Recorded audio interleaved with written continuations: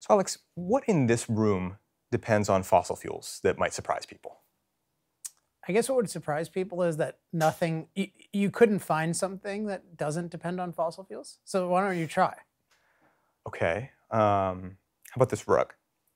Well, so the rug is almost certainly made of fossil fuels. So one of the things that like I'm obsessed with energy now, Mhm. but the thing actually that got me into oil was the realization that oil is the physical basis of basically everything in the world, that it's not obvious where it came from. So if you look at something and it's not a rock, right? If it's not a rock and it's not a plant, Uh-huh. something like that, it's not a metal. Mhm. It's like probably based on oil or natural gas. So for instance, a carpet, the insulation, the coating on the wood, the ink on my book, the coating on this, like any kind of The coating. ink on your book comes from fossil fuels? Yeah, of course. Of course, this is news to me. Oh, really? Yeah. Oh, yeah. Well, I mean, it's really because the thing is, we live in you just think about what the materials were like in the world 200 years ago, Mhm. and then think of how different they are. Like, there are many things that would appear to somebody 200 years ago, if they traveled in time, that would be very different. Of course, the level of wealth, the level of capability, Mhm.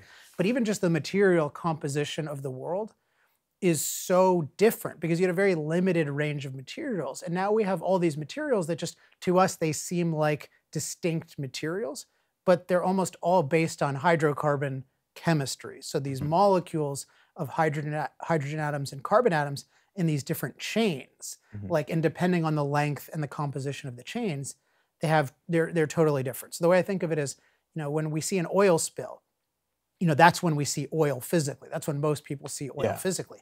But it's like that stuff, they figured out how to turn that into a sleep number bed.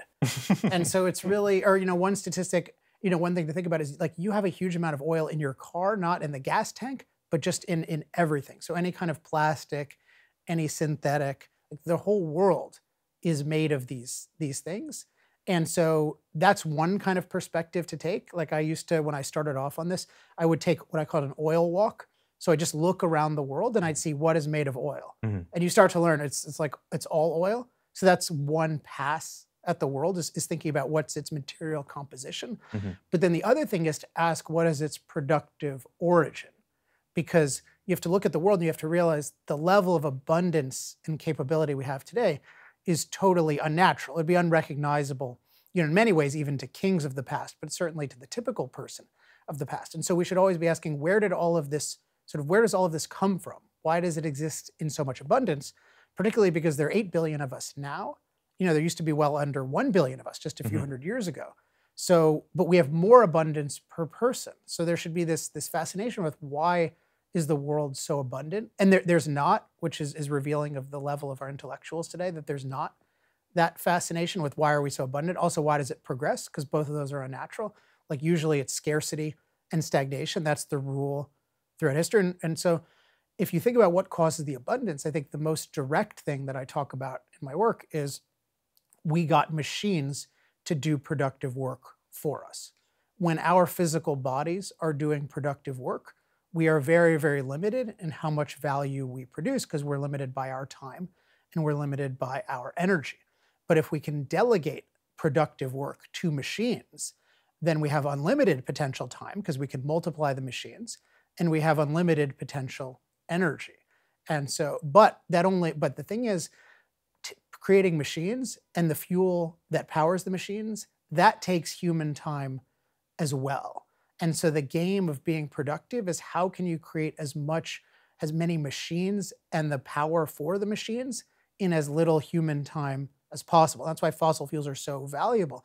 It's really, that's the way most people use the minimum amount of time to create the maximum amount of what I call machine labor, machines doing work for us. And we can see in the world today, when you increase that price of energy, that means more time to create machine labor. And that means you basically run out of time and people can stop affording things. So people can stop affording fertilizer. They can stop affording the same level of home. They can stop affording to run a factory. And so I think of it as, fossil fuels are responsible for producing all of this around us. And it's because they're so cost effective. And when the cost of energy goes up, that means more time to produce things, which means the cost of everything goes up and you can ultimately afford less with your finite time. Mhm. Thanks for watching that video. To see the full episode, check out the box over here or the link in the description.